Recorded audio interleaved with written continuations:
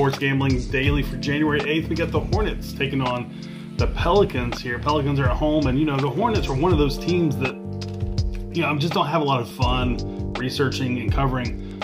You got to do it day in and day out, but it's just one of those teams that you don't expect much from. But I came across a little nugget here that I was a little surprised. In the last 13 games, the Hornets have been an underdog. They're actually 10-2-1 against the spread. I was a little surprised by that.